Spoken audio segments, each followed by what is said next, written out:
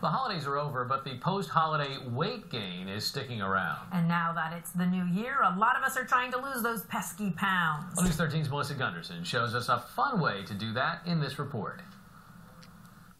So, if you're like me, you've eaten a lot of these over the holiday season, which means you're not really liking this right now. Well, it's a new year, and it's time to get fit. I'll show you how every Friday for the next month, and we're going to start with a little dance party.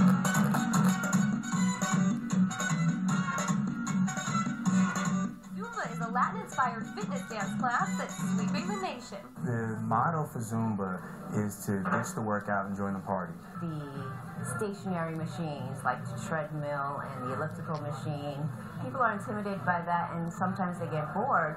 So they're like, oh, the music sounds great. I really love to dance. What a party it is. Zumba is high energy, but don't let that intimidate you. Any age or fitness level can join. Sometimes we'll have half of our class very deep condition, the other half very conditioned. But no matter what shape you're in, prepare to sweat.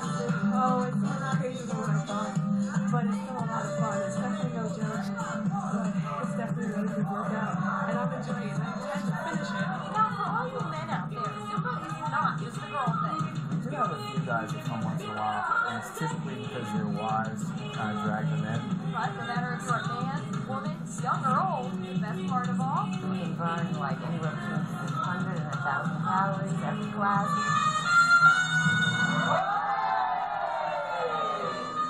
let's break this down.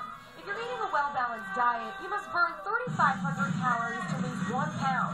That means to drop 1 pound in a week, you need to burn around 500 calories a day.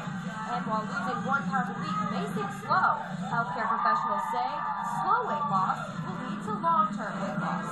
I have 4 kids, my last one went triplets, so I lost a little bit of weight. I'm still working on it. New year, new resolution, so here I am. And while Zumba is cardio-based, your work muscles never even